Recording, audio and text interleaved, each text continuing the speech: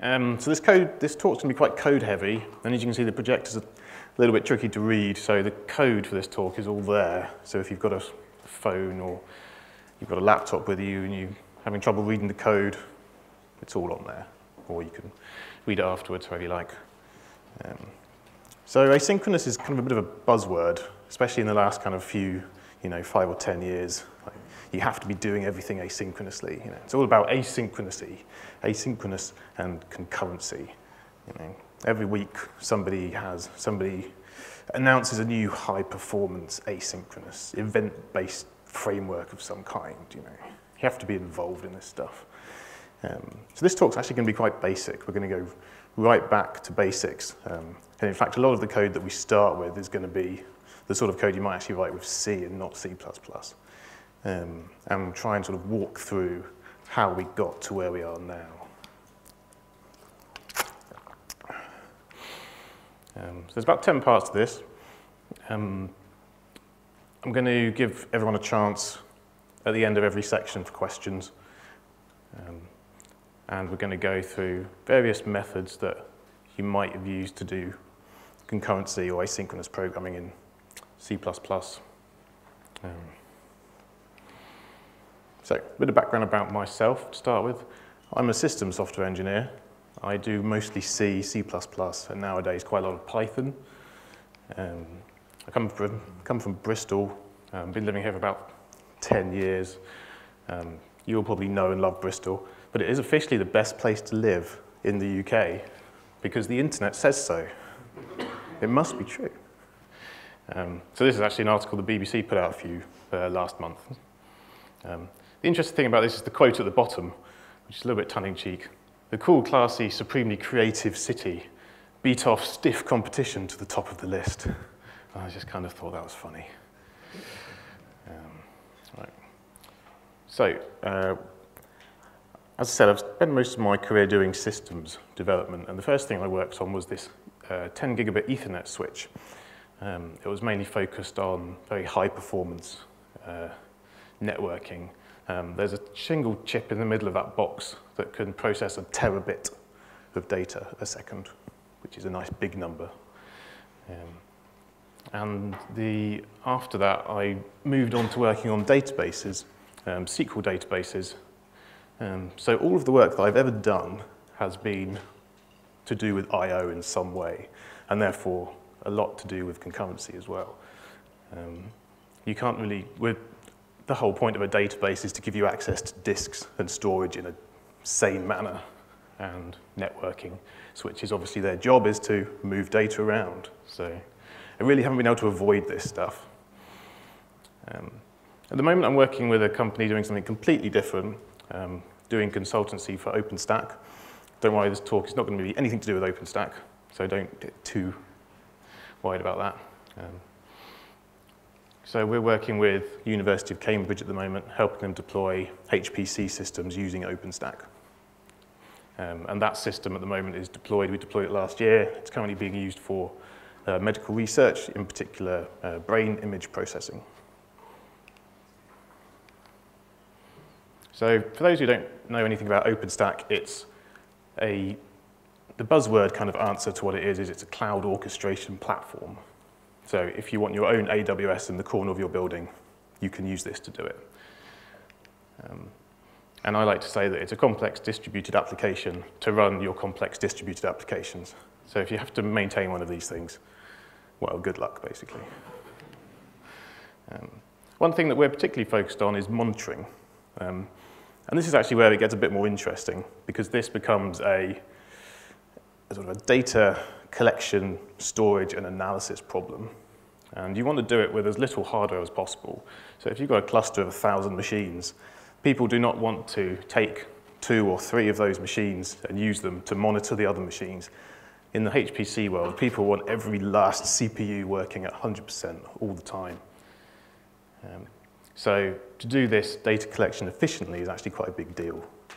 And it actually becomes quite a, as I say, it's sort of a database problem more than anything else. That's what I'm going to talk about, my background. So this talk's mainly going to be about I/O, input and output. And what's interesting about I/O is the trade-offs you encounter when you're dealing with it. I mean, you could sort of apply these to any software, really, but these are the things that I'm usually thinking about when I'm writing software, which is heavily I/O based.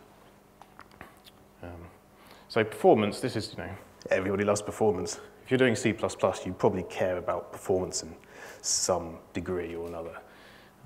Speed, so just the raw speed of your code. If you've got some processing to do, you've got a gigabyte of data that needs processing. We often care about really how fast you can do that. How exciting we can make the instructions to do that. Other aspects of performance, footprint, so the amount of memory you use, quite important. Utilization is one we don't often think about, and that becomes very important when you're talking about concurrency and I/O. So it's all very well your code executing its processing very fast, but if your CPU then sits idle, then you're actually wasting resources that could be doing processing. We're going to come on to that quite a lot throughout this talk. Scalability, so you've got a gigabyte of data, you've now got a terabyte. How does your software scale to deal with that? Complexity.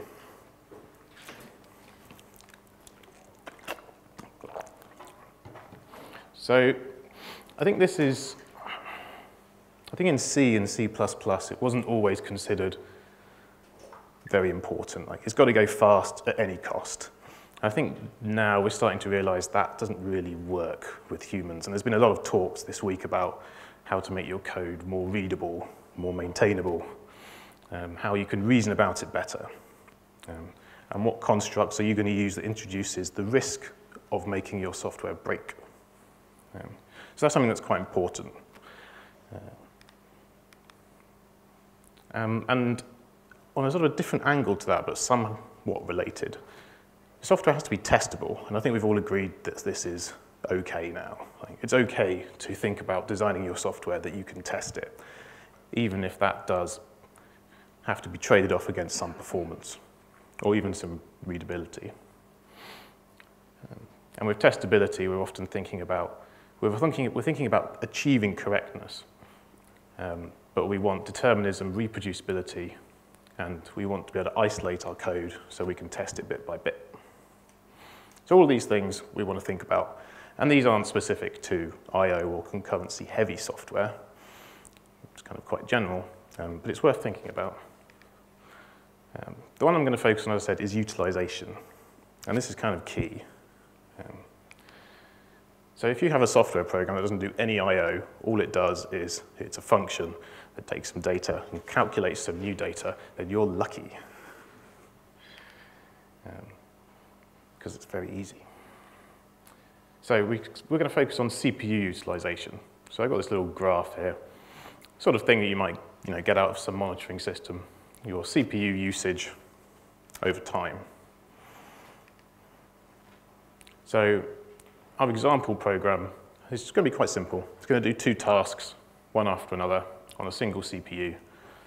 So CPU usage will spike to do the first task, and will spike again to do the second task. And maybe it does a bit of something else in the middle. So we quite often use the total runtime as a gauge of performance. And this is quite often the thing people care about. How long does my data take to process? If you want to make this program any faster, then you're really limited to just optimizing how those tasks execute on your CPU. Making better use of memory or caches or fewer CPU instructions, all the things that C++ programmers love to agonize about. Now let's imagine a slightly different program with some I/O in it. So now what our task has to do is, before it can actually do its processing, it's got to go and fetch some data from somewhere. So that might be from a disk or might be from a network. And it might take quite a long time. So we have to do a little bit of work to start that operation going, but then we have to wait a while. And then we can actually do the processing. And then our second task comes along, we start that going, have to wait for the data to become available from a disk or something, and then we can process it. Very common. So our runtime. Look at all this CPU time. It's just wasted. It's doing nothing. Ideally, we want to do something in there, make better use of our hardware. And this is what we talk about when we mean utilization. Here, we've only utilized the CPU part of the time through our task. So what if we were to do this instead? Once we've started our first task, what if we then start a second task? And then we can be waiting for that data to come back while we're waiting for the other data to come back, and even while we've started processing. What we can then do is we can then start doing that processing a lot sooner. And this quite simple change actually means that we can decrease our runtime of our software quite considerably, more so than you might actually expect. And we haven't done anything to make these tasks run any faster. They're running the same speed as they were before. It's just that we're now overlapping these operations, these slow operations that we don't have a lot of control over.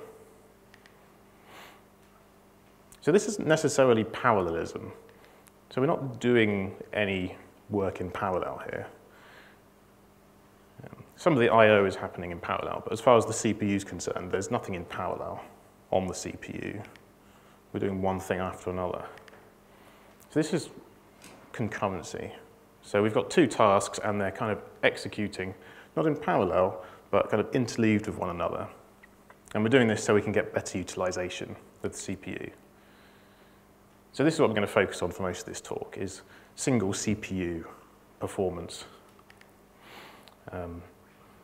Using parallelism, using multiple CPUs to improve performance of I/O-heavy software is really a whole talk in itself. So we're going to keep it simple. So we have a desire for concurrency. We want utilization. We want our CPUs at 100% all the time so we get the best performance. The problem is this is the root of much, if not all, of the complexity you'll encounter when writing concurrent asynchronous code.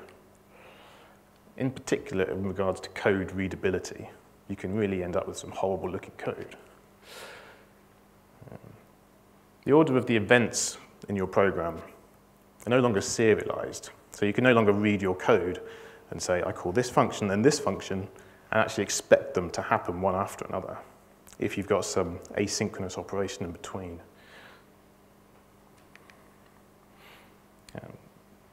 We want our code to at least read serially. So we want to be able to read the code and say, this happens, and then when this happens, something else happens. So we can treat it like we've treated procedural code. So yeah, given an event like a disk read completing, we're able to read the code that will be executed as a consequence of that shortly afterwards. That's kind of the ideal, so our code doesn't look too dissimilar from sequential code. It isn't as simple as it sounds, of course, otherwise there wouldn't be a 90-minute talk about it. So, testability. So, reproducible testing is hard. I/O is often unpredictable. You don't have any control over it. If you're fetching some data from a website or from a server on the other side of the world, it could be down, the network could be down, the network could be slow. Anything can happen. Now, the logic of your code can often be tested by mocking out all of the external interactions. And we usually refer to that as unit testing. But we still need to test the external interactions. So when we actually plug it into an external resource, we still need to test that actually works, and we often call that integration testing. So we can't completely hide the problem behind mocking. And concurrency just makes this even harder. So the events, we're now saying we want to execute events in different orders to they're potentially written in the code. Should we exhaustively test each path? So if we have 3 events, there's a huge number of combinations in the order in which they can occur. And do we have to test all of those? And that's a combinatorial problem. The number of paths you have to test grows quite rapidly. Or we're going to settle for something representative, maybe factor the code down into a component part and test that, and maybe test 2 events happening in different orders and say that's good enough. So this is all things we're going to have to think about.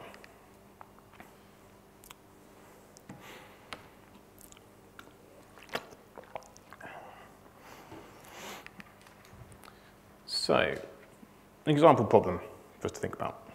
We're going to focus on network I/O because it's most prevalent, and at this point it's quite well explored, quite well trodden territory.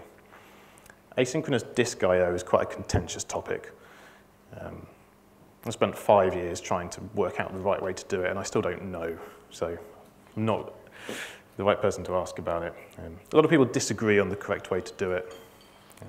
If you look at the kind of history of development in the Linux kernel, there are asynchronous I/O interfaces for reading and writing disks, and there are people that tell you you should not use them, and you should do it a different way. So, very confusing. So we're also going to use local socket connections rather than actual networks, because we're not really interested in TCP. We're not interested in the overheads that brings. We're interested in the mechanisms to achieve concurrency and asynchronous operations. And so these Unix sockets, as they're called on Linux and other operating systems, they're just very cheap, very lightweight networking primitives that you can only use on a single server. And our basic example is going to be a little more than a lookup table. You can think of it as the world's simplest database, if you like. Not a very useful database, but so we're going to have a server, it's going to have some data. It's going to be in memory because we're not going to worry about disks today. And we want to share this data between multiple clients. They ask for a key, and we send them back a value. Nothing particularly exciting. And importantly, we're going to have no requests that actually modify any data. So really simplifying it here. So we're interested in performance. So we're going to test the performance of these examples as we try out these different mechanisms. And we're interested in how many operations per second we can do and how many concurrent operations we can do. So if you've got lots of clients, you want to handle as many as possible, and you want to let them do as many operations, many requests as possible to your data. So we're going to run tests that do 50,000 connections, one after another. And each time we do a connection, we're going to do 10 requests and then disconnect. So quite a typical database scenario or web service scenario. And we're going to vary the number of concurrent connections. So we can test how much concurrency we can achieve with each of these methods.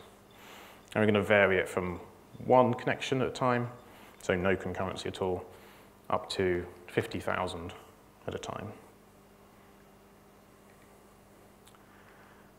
So there's some supporting code for this, as I mentioned before. There's a little net library. Don't use it. It's for educational purposes. It's basically a load of wrappers around system calls, so we can write some C++ code rather than horrible C code. It is quite useful for exploring these concepts, though. So they're very lightweight wrappers around operating system concepts. They don't really add anything.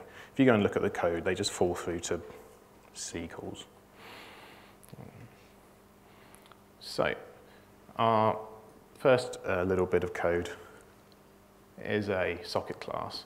I'm sure at least half of you have actually written this in the past. It's a socket, it wraps a file descriptor, and you can send stuff on it. So it just wraps C functions. So listen and accept. So these are 2 things we'll see in a minute about how we can accept connections from the outside world, and send, receive. And I've made this absolutely simple. So all we can do with this socket is send a string and receive a string. And if the connection is closed, we won't get a string. couple of helper functions to actually create these sockets. So on the server side, we can choose to bind a socket to a local path or to a TCP port, which will start listening for us. And as I said before, we're using local sockets for lower overhead, and a couple of functions for the client as well. So the ability to create connected sockets, connect to TCP and connect to local. So last chance if you want to read the code, there's a link. So first bit of code, we're going to write our example program in a blocking way. So main, omitted all the headers, by the way. All this code does work if you get it off GitHub. It's been cropped down somewhat for the slides. So we create our little table resource. This is just a class with a single function called lookup. You give it a string, it gives you back a string. So this is our database. This is our in-memory high-performance database. So to start listening, we create a socket. And the way local sockets work is they're actually a path on the file system. So we just call our socket, and we start listening on it. We then start looping, so we can accept connections forever, and we accept a connection. So that will block until something connects to us. And then we loop and receive messages until it disconnects. So when receive returns nothing, we know that it's disconnected. Look up the value we receive, and then we send the result back. So request comes in, find the answer, send it back. Simplest client-server interaction there is. So the performance of this thing, our first performance measurements. So with one concurrent connection, so I guess you can't really call that a concurrent connection, one connection, we can manage with our little test program 190,000 requests per second. So that's our baseline for this entire talk. That's kind of what we're aiming for. You can't really make this code any simpler to do what it does. Unfortunately, if we try and have any more than one connection, our execution time is infinite. It doesn't actually work. You can't actually get any concurrency with this code. It's kind of given away in the title because it's called blocking. And what's happening is here. So we've accepted a connection, and this function call will just wait forever until some data comes in. If in that time another connection arrives and wants to get some data, tough, can't do it. It's just going to sit there forever. So not doing too well so far. So that's our scalability of this code. Starts off promising, with a nice big number, you know, it'll impress people. Yeah, not good. I realize this line's a little bit misleading because really it should go down right after 2, but yeah. So what's good about this? It's simple. I mean, I think it's fairly easy to understand what's going on there. This is almost like pseudocode with auto. I mean, there's no types or anything. It's great. It's quite easy to work out what's going on. We accept a connection, we receive a message, we do a thing, we do a thing. One thing after another. Clear event order. It's probably as efficient as you can get. Maybe if you wrote the C yourself, there's very minor improvements you could make around certain system calls, but you're really going to struggle. I mean, there's not much noise in here. If our lookup was costly at all, then perhaps we could optimize that. But again, that's a different issue. So just wrap system calls. So we can test this fairly easily. Well, we have to do a bit of work, but we can mock out a lot of this I/O. So we can mock out bind, we can create a mock socket, and the mock socket has an accept and a receive function, and we can tell the mock to return messages, and we do the lookups and we check that the mock gets the right message back. So I'm pretty confident we could write a pretty good unit test for this code. And of course, you know, we'd obviously want to factor some of this out as well, so we'd have this would be a function. So obviously it's bad. you can only handle one connection. It's not very useful. Although if you only need to handle one connection, actually it's not such a bad way to go. So the CPU's idle a lot. We're not very good getting very good utilization. So we're spending a lot of time waiting for this receive to finish. And it's quite inflexible. So what if we wanted to have a second listener? If we wanted a second socket, or let's say we wanted our software to handle local socket and TCP sockets. We can't just add another loop at the bottom here and say, start accepting, because as we've already found, we're just stuck in this receive loop. So it's quite inflexible to what we can actually do with it. So this brings us on to the next one. So has anyone got any questions at this point before we move on? Everyone fairly happy? Good. So select. Anyone used select before, either in C? Yeah, okay, so you kind of know where this is going then. So select was available since Linux 2.0. I mean, it's been available since I've been capable of programming, around 1996. So 20 years this has been in operating systems as a concept. You know, it might have been in other systems before that. It's quite a simple concept. So it has this abstraction called an FD set. Of course, I've made it look a lot nicer. The C code and the system calls for this, as some of you who put your hands up will know, is a lot nastier. But conceptually, it's a set of sockets. And it's actually a bit set, I believe. And each bit represents a file descriptor as an integer. So a file descriptor is the thing that is behind a socket. So when you see file descriptor, think socket for this talk. And what select does is you give it the FD set, and it will clear the bits for sockets which are not ready. So for data that isn't, sockets that don't have any data available, it will clear the bit for you. And then what you can do is you can test the bit which you're interested in to see if any data is ready. So what this means is you can have lots of sockets. You'd say select with all these sockets, and it will tell you which ones are ready. You can then go and receive data from each of those sockets. Code's getting a bit complicated though.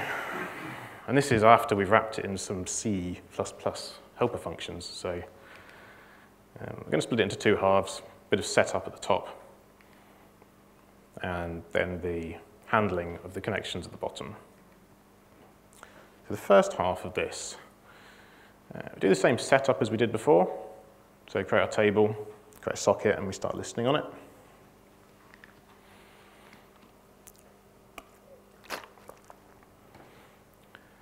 We then have to hold on to some state. So each time because we've now got multiple connections, because that's kind of the whole point of doing this, we can store them each in a vector.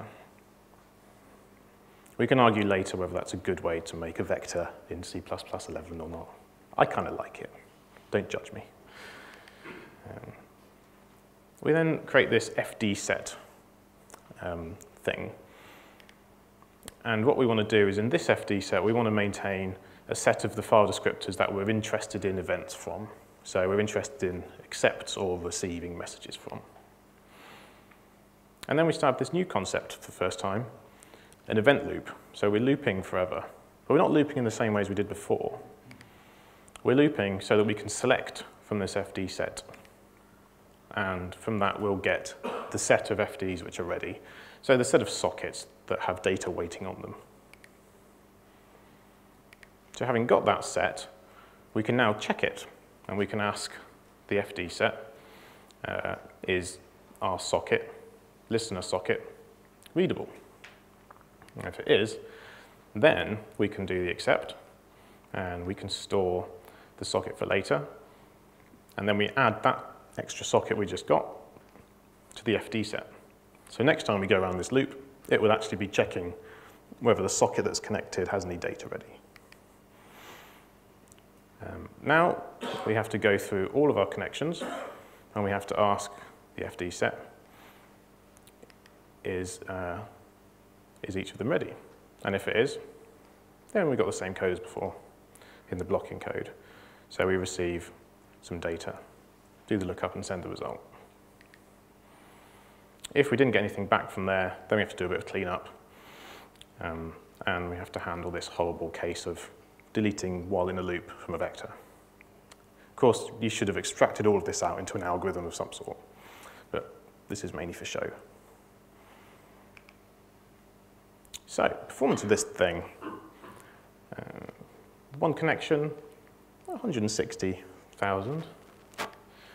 It's a bit lower than our blocking code, but I guess you can expect that. We've got some extra system calls in there. We've got all this extra state to sort of mess around with. So maybe we can forgive it. And it does actually handle multiple connections concurrently. So if we try and make 5 connections at a time, then the performance is a bit worse, but it's working. Yeah, it's miles ahead of the blocking code. But then we get to 1,000 connections at a time. And our requests per second has tanked to 9.6. That's kind of bad. Anyone any idea of what happens after 1,000? Yes? Except bit pool is limited. Yes. It doesn't work. And as your man at the front here rightly pointed out, the amount of sockets or file descriptors you can put in one of these sets is limited at compile time a long time ago. And you can go and look at what the value is in a header file somewhere. So there is an alternative to select which you can use, and it's called poll. I'm not going to talk about it because, unfortunately, although you can get over 1,000 sockets concurrently in there, it suffers from the same scaling issues. So you're still going to get that kind of fall off there. But then, do you really want to go further than 1,000 if 1,000 is that bad? Maybe not. So select actually scales a bit, and then less well. And as I said before, if we did look at poll, then well, yeah, it's not going to look good, is it? But we have achieved some concurrency, so we're doing better. Much better than blocking. So what's good about this? Multiple concurrent connections. It's quite efficient if you don't have too many. But that's about it. I mean, this code's horrible. The control flow is all over the place. It looks nothing like our blocking code. It's not very easy to follow what's going on. We've got this extra state management to worry about, and the performance is kind of awful when it scales. So it's not looking good for select. So luckily there's another way. There's a few. Any questions at this point? No? Good. You're all obviously nice and sedated from lunch, so that's good. So threading, people love threads, they're fast. Available since Linux 2.0. They were made a lot better in Linux 2.6 from what I can read.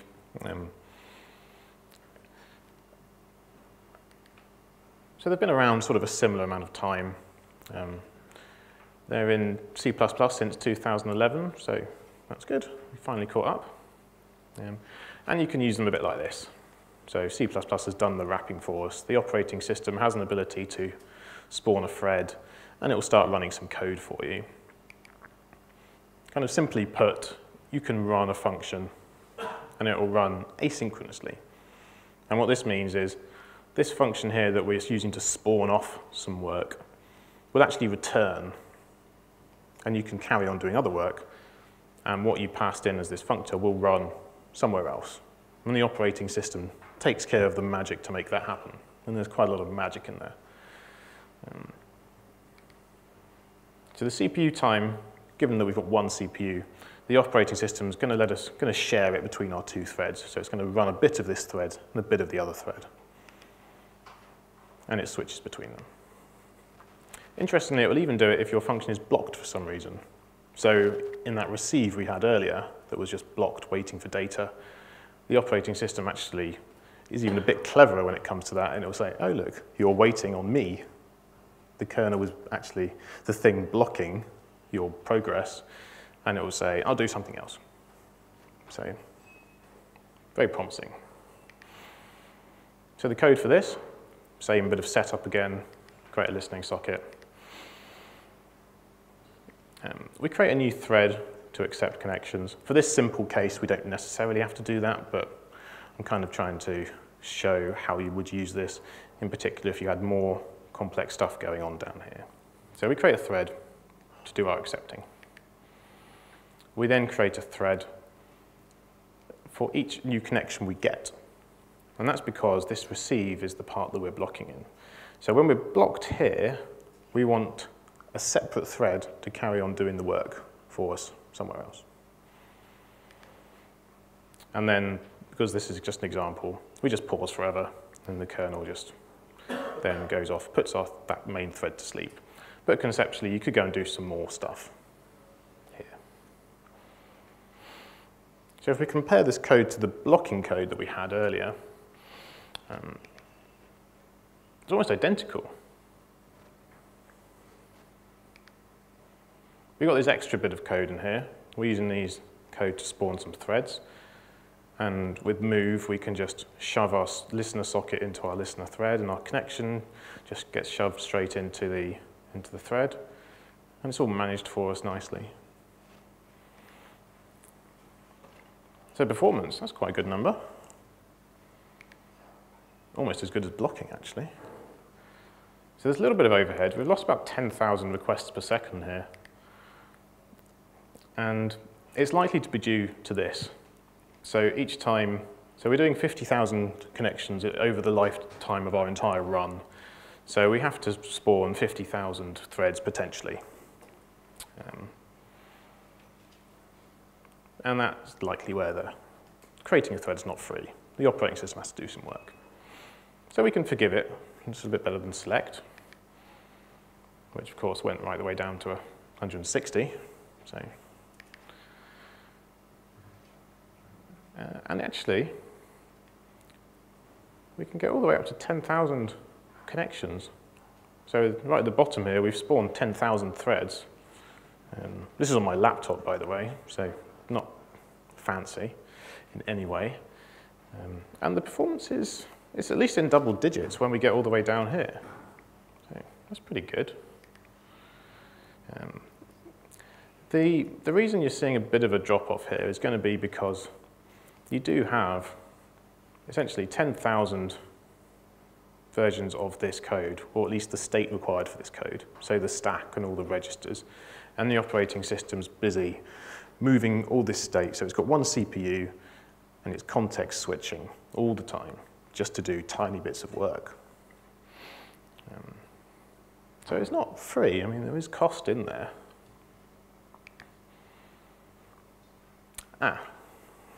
50,000 connections, which means we need 50,000 threads.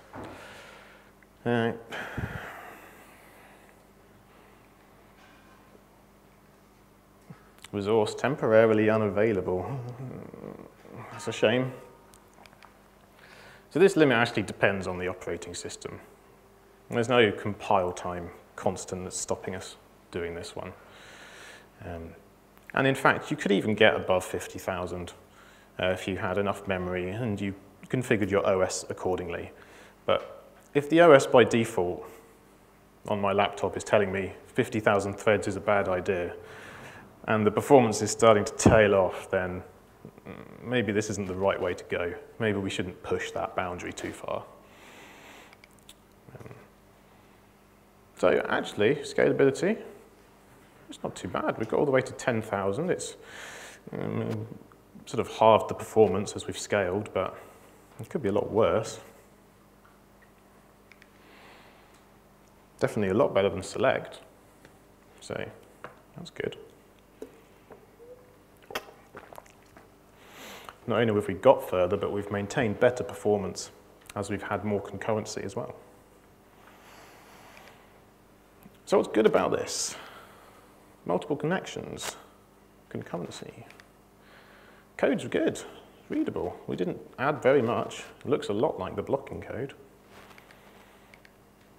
And the request handling is reasonably efficient. It tails off, but it's pretty good. And it's flexible as well. So as I mentioned before, because we've made this other blocking operation except have its own thread, we could add another server down the bottom here. We can have multiple servers, have a TCP server as well. So that's good. So what's bad about this? There's one very important keyword on this in this code. Very, very, very important. And if it's not there, this whole thing is not going to work. Anyone want to hazard a guess? Pardon? The opposite of that? The const up there. So notice that. Our shared state there is const, and we're sharing it between threads. You've probably heard in other talks that this is bad. This is a bad idea. So our shared state must be thread safe. And that's the #1 problem with this code. It's very easy to introduce race conditions. We wanted to add a insert operation so our server can take new data as well as give you back data. Take that const away. Oh dear. So testing threads is kind of hard, and you've probably been told this a few times this week already. Exhaustively testing all the combinations in which threads can run is near impossible. Some people claim that you can do it, but I think we've kind of agreed that it's not possible. And that's because the OS is taking full control, and it can really tell us that, the code that we're running, if you imagine all this code is, instructions, then the OS can start each thread executing at any one of the instructions. There's no exact points in which each thread each bit of code will occur after another. The combinations are huge. So testing this is going to be quite hard. The thread creation, as we mentioned before, hurts performance. And the context switching hurts performance as well. So that's not good. Any questions? Spot on. So epoll. Anyone heard of epoll? A few hands, less hands, so that's good. Some of you might learn something. So if you're using other operating systems or kernels, then you might know KQ. And I think I'm stretching my knowledge here, but I think there's a similar thing on Windows called IOCP, IO completion ports, which kind of perform a similar role. So if you're on one of these platforms, kind of just grep that out and think of those instead. They're sort of fundamentally the same. So this was added to Linux in that around 2003. So it came after Select had already been available for a long time, and it came after that a lot of work had been put into making threads better. So remember we said threading was available, let's say, around 96, and they made it a lot better in 2002. So this came after that. So people had already been working on making threads really good, in Linux at least, for quite some time. And then they still decided to do this. So epoll is a kernel resource, and it's kind of similar to that FD set we had before, in that it represents a set of FDs, file descriptors, sorry, sockets. So you can add sockets to it, you can remove them. And this is actually in the kernel, and that's an important distinction. So this isn't a bit of memory in your code, this is a kernel resource. There's system calls to create this thing, there's system calls to add a socket to it, and system calls to remove from it as well. And you specify it by file descriptor. And if you're not used to FD, again, just think socket. But the important distinction here is it actually tells us. So again, these are just wrappers around system calls. So you can go and look these system calls up. I think they're called epoll add, epoll del, and epoll wait. Maybe there isn't a del one, epoll modify or something like that. But this wait function actually tells us which file descriptor is ready. So it's not giving us a whole set of file descriptors. and say, work it out yourself. Well, we've done something, work it out. It's actually telling us. And this is really important. So it tells us specifically which sockets are ready. So our code, again, not readable on the slide, so not good enough. It's a little bit shorter than the select code. We'll split it into two halves. We'll look at the setup, and then we'll look at the handling of the events. So, same setup. Create our poll object instance. We add our listener to it. So we want to know when new connections are made. So we add that socket to this magical device. And then we start looping. And then we ask the operating system to wait for us and tell us what's ready. And it will dutifully tell us the file descriptor of the next socket that becomes ready. So we need a little bit of extra state for this. So like we did before with select, we have to remember that we've got these sockets. But what we want to do is we want to be able to, because this is telling us which file descriptor is ready, we're going to use a map so that once we get told this connection's ready, we can easily go and grab the socket. And we can argue afterwards whether unordered map's the right thing to do that, but I think it's a good start. So it's not completely straightforward. Still a bit of fiddling around. So we first check whether the file descriptor we got was our listener. If it was, then we know we can accept a connection. We'll add it to the set, and we'll store the connection, the socket, for later on. So similar conceptually to the select, except we've got a map. Otherwise, we're going to assume, because the only things we put in there into this set of sockets are the listener socket and all the connection sockets, we can assume if it's not that one, then it has to be one of our connections. So we can look it up in our map, and we've got our socket back straight away. The lack of for loop in there might be hinting something to you. So we receive the message, look it up, send it back, blah-de-blah-de-blah. Is the connection closed? Yep, fine, then we delete it, clean up. Kind of conceptually the same. So the performance of this, 160, that sounds familiar. Oh, that's in the wrong order. Okay, I thought there was select there, my mistake. So select was managing with one concurrent connection about 160,000 requests per second. Threading, ePoll manages about the same. Where we compare it to threading is kind of interesting, because as you see, we've got that drop off. So we've gone from 180,000 to 160-ish. But look what happens when we get to 5 and when we get to 10. The number of requests we're actually being able to manage per second actually gets better. I don't quite know why that is, but it's definitely as good. Whereas with the threading, it's really starting to fall off. And this keeps going. 50,000 connections, 50,000 concurrent connections, all sending 10 requests each at this little server. And we've only lost 5,000 per second. That sounds pretty good. So this is kind of related to a concept you might have heard of, and that's called C10K.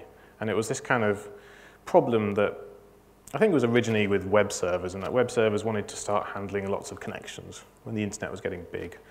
And there was a problem with handling more than 10,000 connections.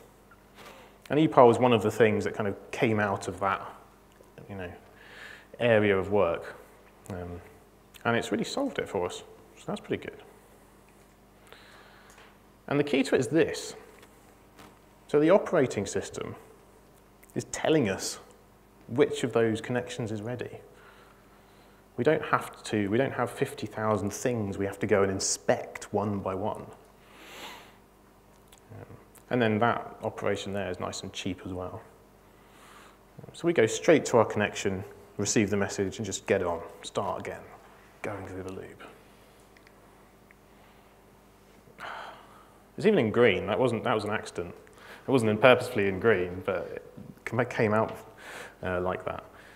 So yeah, we've got some scaling here, and it's looking pretty flat. So that's good. We can handle as many requests with one connection as we can with 50,000. So this thing's good. This thing's really good. It's a lot better than any of these. These didn't even get to the finish. So, what's good about this? Concurrent connections. It's single-threaded. So we don't have any race conditions.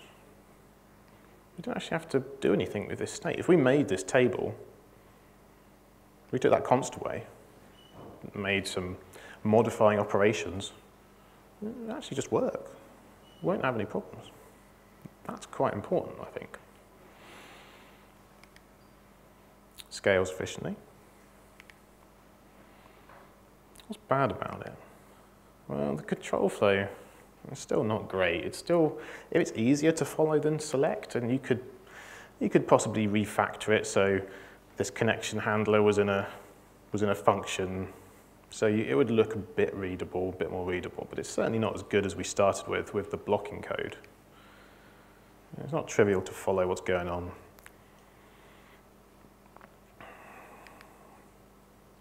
So there's a lot of state in here that we have to manage. So we've got these, we've got this ePOL thing again. We've got this map. You know, it's certainly not horrible, but it's certainly not as simple as we started with, where we just accepted our socket, we passed it into the functor, and it just went on its way. So that's a shame. So, any questions about ePOL before we go on? Yes? So it basically tells you what socket you are free to read from.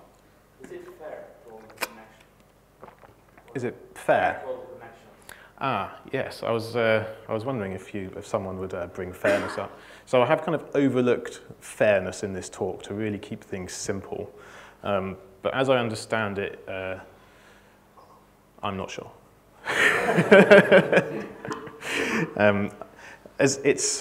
I guess the C++ way of responding to that would be it's implementation defined. I'm going to guess that the Linux kernel has makes a good effort to sort of round robin between different connections. I'd be surprised if it wasn't, but don't take my word for that. Yes? For ePOL, ePOL itself actually returns all the file descriptors that is ready. Yes. So I guess you would have some speed up as well if you returned all the file descriptors, because then you would have fewer calls to the kernel. Yes. So this man here has... ePOL is also Yes, so this man here has spotted another one of my simplifications today. So this wait function under the hood will actually return you a set of descriptors that are ready. So if more than one is ready, it will tell you, actually, all of these are ready. And as he rightly pointed out, that means you don't have to do as many system calls. So optimize a little bit. I think the way the system call actually works is you have to give it, because it's a system call, you have to give it a fixed size buffer. And so if you've got, your buffer might be 1,000 big. If you've got 2,000 ready, then it can't actually, you can't guarantee that it will tell you all of the sockets that are ready. So I guess it still has to do something about fairness there.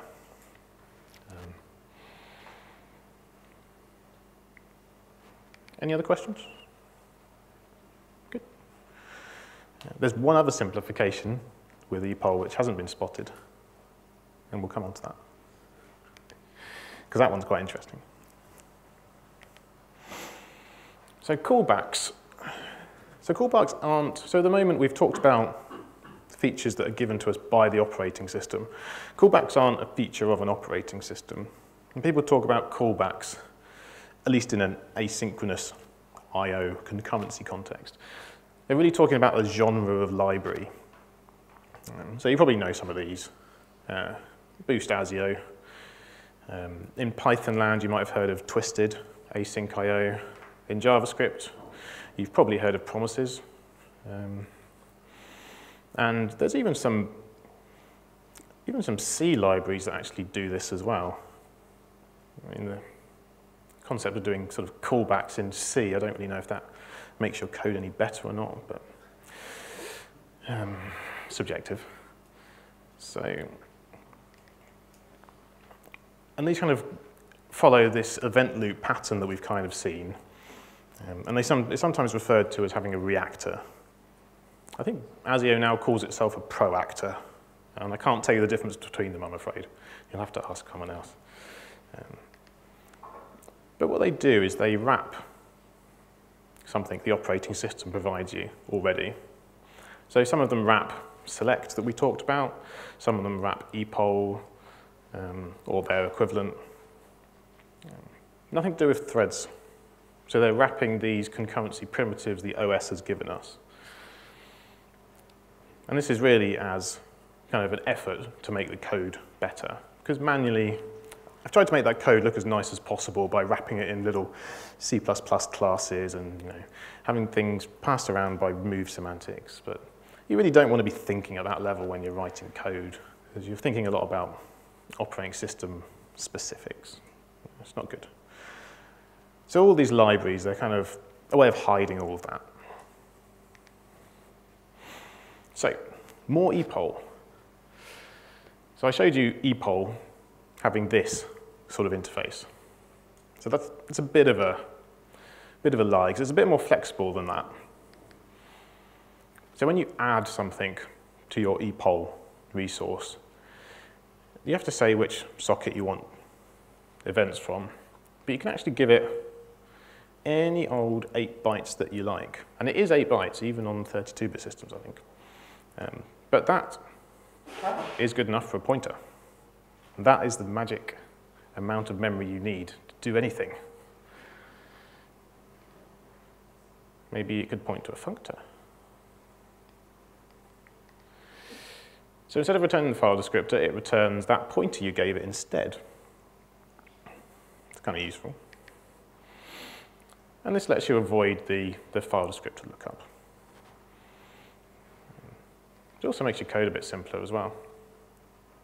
So in theory, we want to write callbacks like this. It'd be great if our code looked like this. So in our accept operation, we say, when accept is done, when it's finished, do this callback. And thanks to lambdas, we can even write it in line like this. In the past, we'd have had to define a function, pass it in and all that, bind some arguments to it. And then we do the same with receive. So we receive, and on receive, when the receive is finished, do that.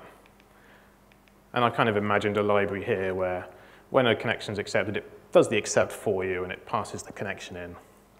And likewise with the receive, it gives you the string for you. And this is sort of fundamentally a very, very, very simplified version of what Boost ASIO gives you. It has a socket class, and it has async receive methods, and it has some extra stuff for error handling, which again today we've just kind of swept under the rug. So this code compiles, but it will crash. And I don't expect you to find where, unless anyone has an idea where it crashes, because the code's a bit small on this projector, but the problem comes from this. So the connection here, we need it to do the receive, but then we need it, once the receive's finished, to send our result back. So what we've done is we've captured our connection by reference and passed it into the lambda.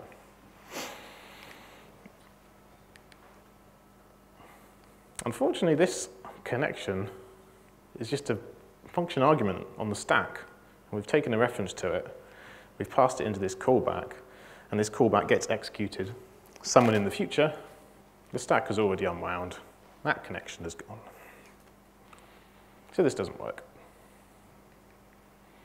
But we can fix that.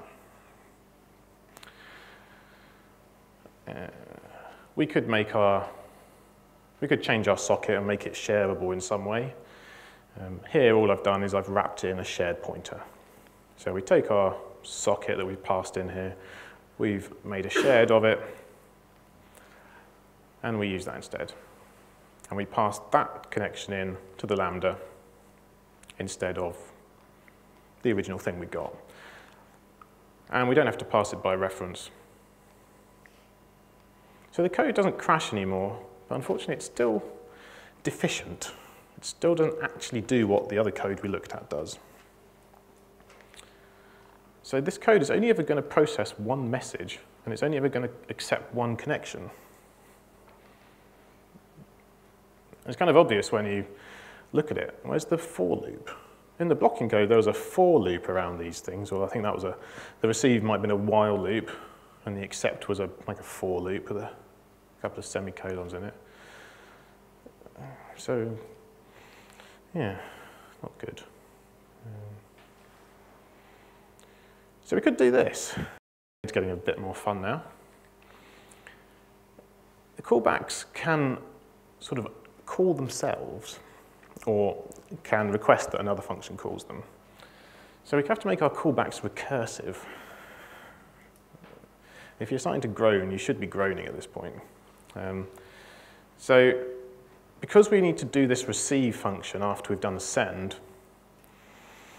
we need our callback to pass into receive. Because when a receive happens again, we want this code to execute again, and therefore achieving our kind of loop. And you can do this with lambdas if you sort of fall onto std function. And you can do it by, you create your function, you take a reference to that function, you pass that in, and then you can use it there. And we have to do the same with the accept, because once we've done one accept, we want to accept another one. So yeah, pass the callbacks into themselves so that we can do another operation. Must be a reference, yeah. So this actually works for the onAccept case. This is fine. But it crashes. Of course it crashes. So it crashes for the onReceive case. And that's because we're capturing stack variables again. And it's here. It's in. So this callback we've defined here, and we have to define it here because we want to capture the connection. So we want to create a callback to happen when we've received a message that's specific to this connection. So we passed our connection in. So it needs to be specific to each connection. But this is a stack. So this is inside a lambda. So this is on the stack. So, I mean, you could change it to a shared pointer of a function to avoid the optional string, and then you could pass that in by shared pointer to there, and I guess it would work. But I'm starting to think this is kind of a bad thing, you know. And I think this might be a good rule to follow if you're doing some of this stuff. If you've got a lambda that executes asynchronously, an example of a synchronous lambda, I don't know if this is common terminology, but it's a nice way to think about it. So if you have a lambda you're passing to for each, it gets executed inside that for each function, but then never gets used once that function's returned. So you can capture things by reference, pass them in there, and that's fine if they're on the stack. But if it's asynchronous, then your lambda is going to be, could be called anywhen in the future. So all the state that it needs to be bundled up with the lifetime of that lambda. So if you're doing asynchronous lambdas and reference captures, you're probably going to be sad. Usually, probably. Because, of course, sometimes it's work. But I kind of think if you, yeah, I think if you kind of see that happening, if you're passing in something by reference to a lambda that's asynchronous, it's going to be executed. Someone in the future, be very wary of what you're doing. Because as we saw there, it actually worked for one case, but it didn't work for the other. And that was just because that variable happened to live longer. So we finally have working code. And the way I've chosen to do this is actually do it without lambdas. So we've got, these might have been functions. In the past, you might have defined functions, and then you might have used std bind to bind the arguments to them. But I've just made these little structs. So they're little functors that do the onAccept and onReceive. So we've got the normal setup code. We run the event loop. And the event loop in this case it's got epo underneath. So we've added our callback alongside our socket, and it's saying, now execute this callback. And we accept some connections, and we pass in our accept functor. Our accept functor takes the state table in the socket, gets given the connection. We share the connection, because we still need to do that. And we start the receive. We then start a new accept. Because this is already defined, it works. The receive goes up here, stores the connection, does the receive, sends the result, does a new receive. Lovely. Notice what we did there, though. We read the code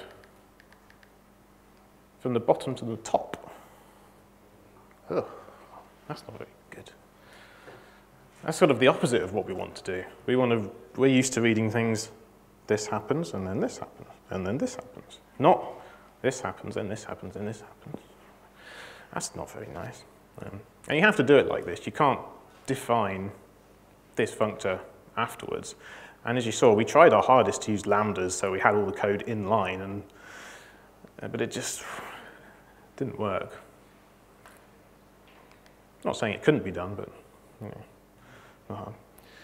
So performance, this may or may not be a surprise. It shouldn't be a surprise.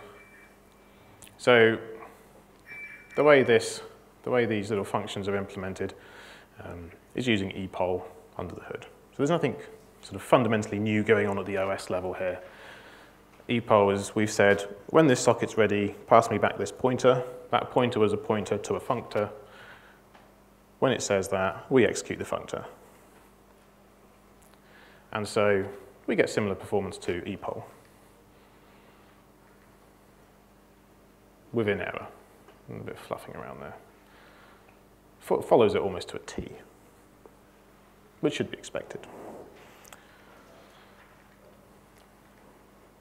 So we get all the advantages of using epoll directly. Multiple connections, it's single-threaded. No threads, yeah. No race conditions, efficient scaling. But it is a bit better than epoll. I mean, yeah, I kind of made a big deal about writing callbacks being a bit of a pain, but it's still a lot nicer than, there's no, epoll doesn't exist in this code. It doesn't even have to be epoll. So I think Boost ASIO, for example, has options to use select or epoll, so it can support, very old kernel versions.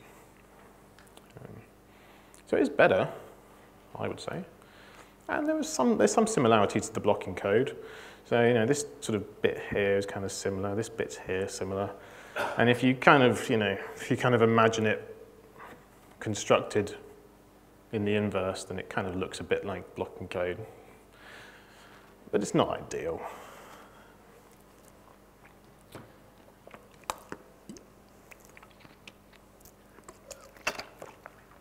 So our control flow is now inverted. So we're reading it top to bottom to top. Not good. So the actions to follow an event have to be written before the initiating event action. Recursive callbacks, not fun. There's a lot of, we've got shared pointers in here now because we've got this state to manage. This didn't exist in our blocking code or in our threading code. Let's not be too harsh to the threading code. And because we've got shared pointers, there is a risk of cycles here. So I have experience working on large Boost ASIO callback code bases. And if you have enough of these callbacks that take shared pointers to things, you will get cycles because you will eventually have an operation that depends on an operation that wants to use a different operation. It will happen. Unless you're a much more diligent about your shared pointers than I am. When I think shared pointer, I kind of think, make it work. Be done with correctness. So, a little bit of a diversion now onto futures. So I'm not going to do too much on futures. And I'll explain why. So I kind of categorize two types of futures when people talk about futures. Sometimes people talk about futures in an event loop kind of context. So when they're talking about this, they probably mean things like JavaScript promises and Python deferred. And then I think of futures in more of a threading context. And when I'm thinking about that, I think more of C++ 11 futures and Java futures. So when I'm thinking about event loop style of future, they're basically just a bit of syntactic sugar around callbacks. So, for example, in Twisted in Python, if you do an asynchronous operation, you get given back this deferred object, which for all intents and purposes is a future. And it has an operation to say, when it's finished, when this operation is finished, do this function. It's a callback. It's saying, run this callback when the operation is finished. And JavaScript promises are kind of the same.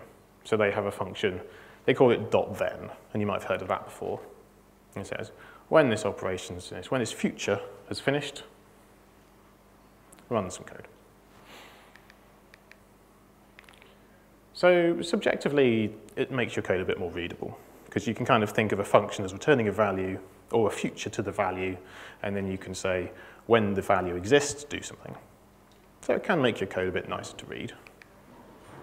And it can be especially useful if you're having to deal with exceptions, because the future can store the exception if an exception gets thrown from your callback. Which again is something I've purposefully avoided today, just for simplicity's sake. But with this type of future, there aren't any threads here. Like to get a JavaScript promise or a Python deferred, you don't have to create threads. In Twisted, you have an event loop, so you do get loop, run, something like that. And JavaScript, depending on where the JavaScript is running, whether it's in a browser or in like a server-side framework like Node, there's an event loop in there somewhere. But you don't have to create a thread to use these things.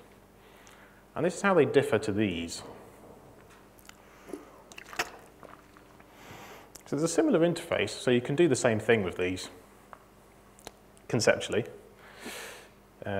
You should be able to do the same thing with stood future, in that you can say, when this future has been resolved, do this code. Unfortunately, that wasn't deemed important enough, but you can get the value out of it, and it will block. C++ 11 has the blocking version. C++ question mark has the non-blocking version. 20, maybe, I think. Is it 17? No, I don't know. Doesn't matter. So this is useful when you've got threads, because it gives you the necessary safety to return a value from one thread to another. So if anyone was at Kevlin Henny's talk yesterday, he made a really good point that a future is basically a concurrent queue that can only hold one thing. And that's a really good way to think about it.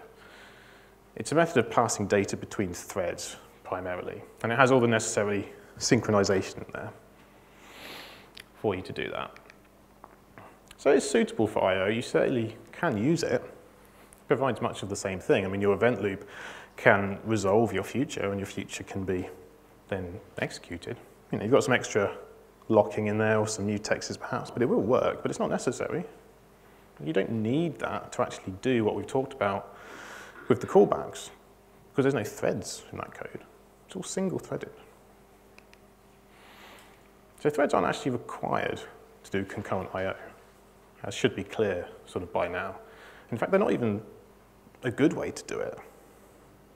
And by extension, therefore, reaching for stood future and stood async might not be the most efficient way to do an asynchronous network operation. They're much better suited when you're trying to parallelize work with threads. So if you've got a thread pool, for example, or if you've got a piece of work that's processing a large amount of data and you want to do it twice as fast, say you use 2 threads because you want to use 2 CPU cores to make it faster, then using a future can be a good way to do that. I still don't think the future in 11 is quite sufficient to do that. You can get some of the way, but you really need that non-blocking kind of equivalent, so you can say, run this callback in the future. So, another buzzword at the moment, coroutines. There's a lot of talk about coroutines. Before we move on, any questions about future or disagreements about future? Excellent. Glad you all agree.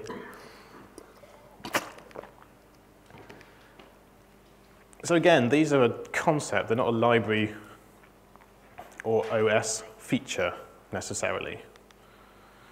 Some people call them user space threads. That might mean something to you, it might not. So they're cooperatively scheduled, and you have to schedule them yourself. So we talked earlier about the threads. The OS is sort of switching between your work for you. With coroutines, you kind of take that work on yourself. And there's a lot of confusing terminology around coroutines. I've probably used the wrong terminology here for the coroutines I'm going to describe. So people talk about stackful coroutines sometimes. Sometimes people talk about fibers. My understanding is these are roughly the same. The programming model you use is slightly different.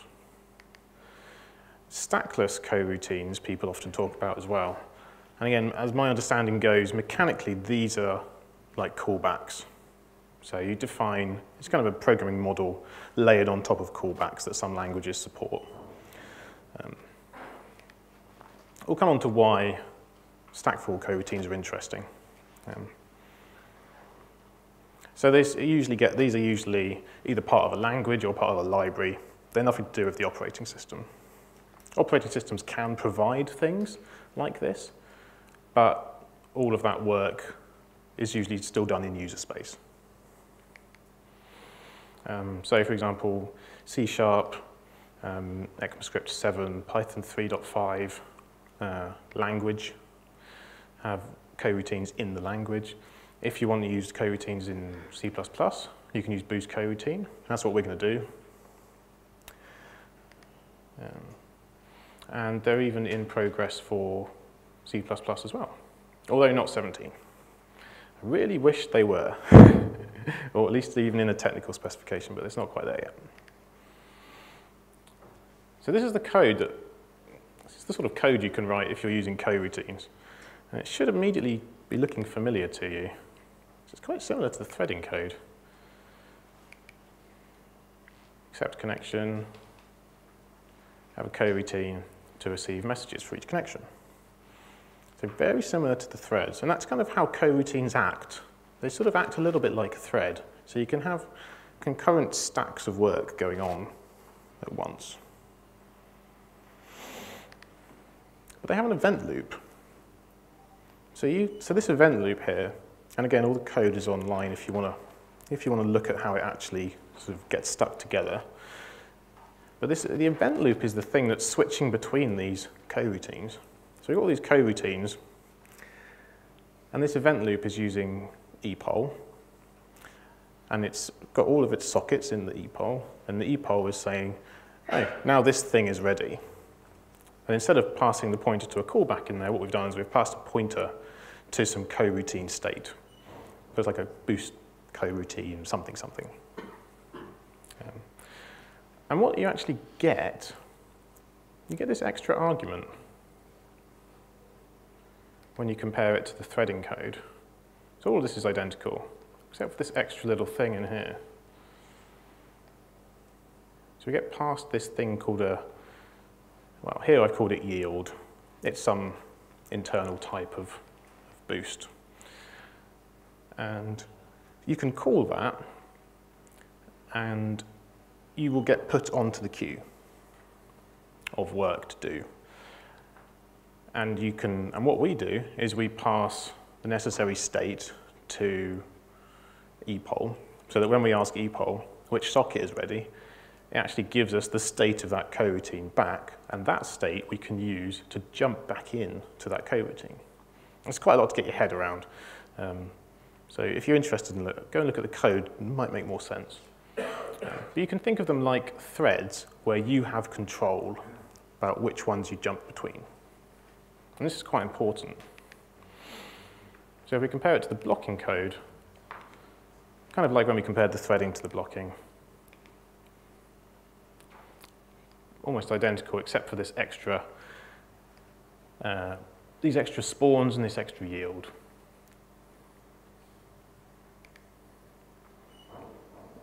So performance, again, shouldn't be a surprise given what I've just said, because it's backed by epoll. It scales nicely, nice and flat. Oh, that's a shame. It's not quite as good as if we were just using callbacks. So it's not free. There is some overhead in there. But it's still a lot better than threading, even though, as we looked at the code was almost identical. And of course, it's a lot better than the rest. So raw epoll and callbacks are still able to slightly outperform our coroutines. So what's good about them? So we get the advantages of threading to some degree. We get some concurrency. The code is a lot more readable, I think, than the callback code. And it's a lot more flexible. We get the advantages of callbacks. Performance scales better than threads when we scale the connections. We can avoid race conditions. There is no threading here. There is no race conditions. You can pass a mutable one of these into these coroutines, and there will never be any race conditions. That's super useful. There's none of that shared pointer stuff in here. There's no messing around with passing things by shared pointer and changing them. All of it is like the threads and like the blocking code. Move the connection into our coroutine. That is then stored on a stack specific for that coroutine. So what's bad about them? Well, the performance behind them is not quite as good as callbacks. It's close and it scales well, but we're C++ developers, so if there's performance to be had, we really want it. But there are a lot of advantages to these. So the mechanism, if you went and actually looked at the code that Boost is doing to give you this kind of threading abstraction that isn't threads, there's some really scary stuff in there. Like there's a lot of assembly in there. You know, it's messing around with lots of register state and lots of stuff. You really don't want to be stuck debugging anything at that level. And it's non-standard as well, so it's a library implementation. There's no, one coroutine library is very unlikely to be compatible with another coroutine library. Or code written using different coroutine libraries. If one team has written using Boost coroutine and someone's used something else, they're never going to interact. So it involves this complex saving and restoring register state, which again is probably a whole talk on its own. So debugger support is quite sparse for these things. So if anyone's done any multi-threaded programming in Anger, you probably have this etched into your brain: thread apply all BT. Because if you ever get a debug, if you ever get a locked up threaded program, a deadlock, that's the first thing you're going to type to try and work out which thread is blocked on which and which and which. And you don't get that with coroutines, or at least these ones. But you could. There's no reason why you couldn't have coroutine apply all BT. And I really hope if we get C++ standard coroutines, then some debuggers will give us an ability to get a stack trace out of an individual coroutine. And then we have this problem where we've got this yield object, and we have to propagate it around. And from what I can gather, this is one of the contentious topics about the C++ standardization of coroutines. So the problem with this yield state is that you have to have a different version of your function if you want to use it in a non-coroutine context to a coroutine context. So this is something that a lot of people are very upset about with Python 3.5 coroutines, is you have to have an async version and a non-async version of any function you want to use in both contexts. And sometimes the code can be identical. So we require a resumable or async version of all the functions. And I think there is an effort for people to point this out and to say, no, we want it to be better than this. That's my understanding. So, summary. Oversimplified the entire talk for you, if you want to take a picture. Red bad, green good. So, blocking. If we write our code in a blocking way, it's really simple, it's really testable, but doesn't perform very well, unless you've only got one connection, and you only want one connection, and you don't want any concurrency. But if you want it to scale and perform well for large numbers of connections or concurrency, then don't use blocking. Threading. People say threading's complicated, but the code that we used and we were looking at for the threading code was actually really simple when we compared it to the alternatives. But testing that code, because of all the race conditions, is going to be a nightmare. And if you factor in the risk of accidentally introducing race conditions, then maybe the argument kind of for simplicity falls down dramatically. And performance isn't actually that good. It doesn't scale linearly at all. And we take a hit over the blocking code. So select, complete rubbish. Don't use select, ever. There's no need to. It's complex, it's hard to test. It performs like crap. epoll, quite complex, still quite hard to test, but it's really fast. But don't use it. You should use callbacks or coroutines, potentially. So I'd argue that coroutines are a lot less complex when you're writing code than callbacks are. I think they're both probably on par when you come to test them. So in the past, I've written kind of layers on top of Boost ASIO, which let you control when callbacks are dispatched. And that's actually quite good for testing because you can really control which order your events occur in your unit test. So testing is tricky, but it's doable, and it can be deterministic and reproducible. Performance of callbacks is still slightly better than coroutines, at least in the form of code I've written, which was using Boost coroutine. Maybe if they're built into the language and therefore in the compiler can do a better job. And then, of course, there's the argument for stackless coroutines, which, as we said briefly, are sort of more akin to callbacks. So, not surprised. Doing it efficiently is the hard thing. If you want your I/O-based code to be slow, then it can be really simple. Most software needs to do I/O. And this talk only scratches the surface of what you can do. There's lots of good material on this, though. The Boost documentation is actually really good. I think the documentation actually forms a lot of the standardization proposals, which is interesting. The C++ standardization proposals is actually really interesting as well. There's a lot of information in there, if you want more. And of course, we've completely ignored disks. Conceptually, the same things you can apply to disks as well. So it's kind of, if we were to give some advice, I don't really like giving advice because developers always disagree with each other. No one's going to agree with me. But I'll give some anyway, and I'll make it very vague advice. So keep it simple. There's some advice for you. Choose a model and use it consistently. So if you're using callbacks and you like ASIO, use it. Don't use some ASIO, some coroutines, bit of select, bit of epoll. Just use one thing consistently. Use an established library. Callbacks are okay. Just be careful with object lifetimes. It will really bite you. Coroutines looking promising.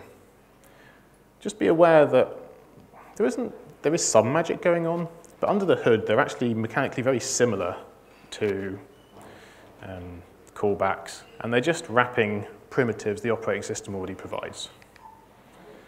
And potentially long wait for standardization. So if they're not standard now, I think maybe 20 if we're lucky.